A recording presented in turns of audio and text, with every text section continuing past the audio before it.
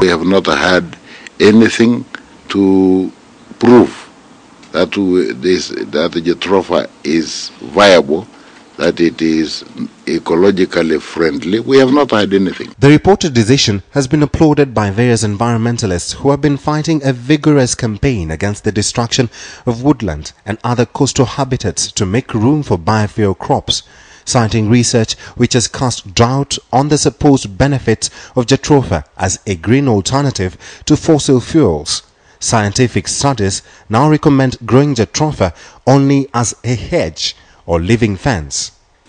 Until we have had sufficient scientific evidence that the development of jatropha is going to be sustainable, it is going to be economically beneficial to this country, that it will not damage our environment, that it will not damage our wildlife, we will not issue that license. Even before NEMA's decision, a company planning to grow oilseed crops on 28,000 hectares of the Tana Delta pulled out after citing concerns over environmental impacts and long-term climatic change effects.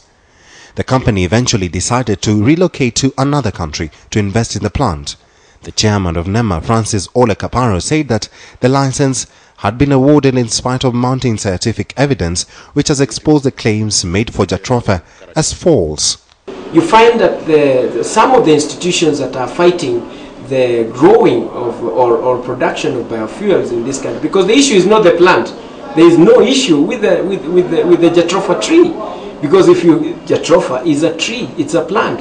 If you have a problem with a plant, a tree, you have a problem with God.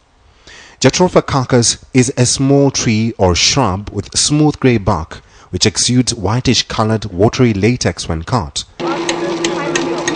The oil produced from its fruit is used as an alternative to diesel oil and is also being used extensively for making soap in some countries. Also, the oil is used as an illuminant in lamps as it burns without emitting smoke and other hazardous gases. It is also used as fuel in place of or along kerosene in stoves. It also has other medicinal benefits such as antibiotic properties, which is believed to have anti-cancerous properties. The future of the plant remains oblique even as the authority and the farmers are at limbo to quell the controversy. The Tana Delta, which is the main yard for such plantation, has long provided local communities with food and livelihoods. Its value to the nation includes ecosystem services such as water storage, shoreline protection and marine life spawning grounds. It also has huge tourism potential, but as demand for land to grow commodity crops has increased globally, the Tana Delta has become the focus of interest for local and international speculators and even investors.